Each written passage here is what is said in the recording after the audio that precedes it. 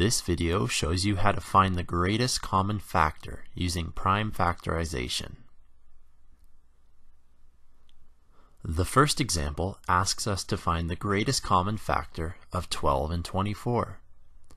To begin, I'm going to start by making a factor tree for the number 12. 12 can be factored into 2 and 6, and 6 can be factored into 2 and 3.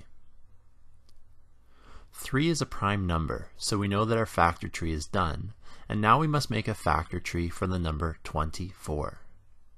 It can be factored first as 2 and 12. 12 can then be factored into 2 and 6, and 6 can be factored into 2 and 3. Now we must look at which prime factors are common to both factor trees. I do this by starting with the largest prime number and working backwards. The number 3 is common to both trees, so I'm going to highlight it in both trees. On your page it might be easier to circle the numbers.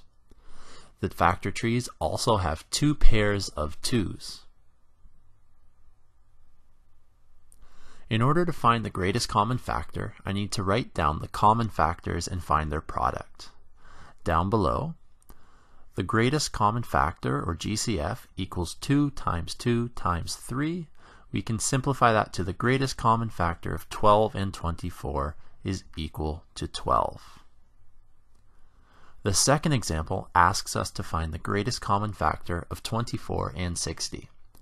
I'm going to start by creating a factor tree for 24, which can be factored into 12 and 2. 12 can be factored into 2 and 6, and 6 can be factored into 2 and 3.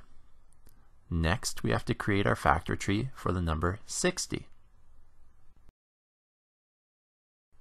60 can be factored into 2 and 30. 30 can be factored into 2 and 15. Now 15 cannot be factored by 2, but can be factored by 3, and that's 3 and 5. Now we must find the prime factors that are common to both factor trees. The number 3 is common to both trees, so I'm going to highlight that.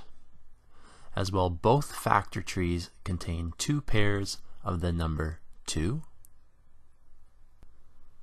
So down below, I can say the GCF equals 2 times 2 times 3, or the GCF of 24 and 60 equals 12.